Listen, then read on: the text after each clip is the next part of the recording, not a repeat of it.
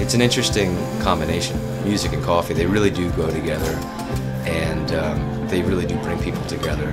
I mean, coffee is unbelievable, man. It's like, it changes so much from region to region, from country to country, from process to process. So yeah, I do think I have an emotional connection to it. Just, you know, from meeting farmers to making friends, to roasting coffee, to brewing coffee, to you know, just sort of enjoying stories.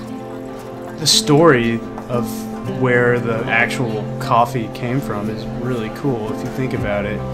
You know, it was grown on this farm in Latin America or in East Africa somewhere, or Asia. You know, it's pretty incredible that it winds up in your cup every day. So being able to explain that to customers and friends and people in the shop is also really cool.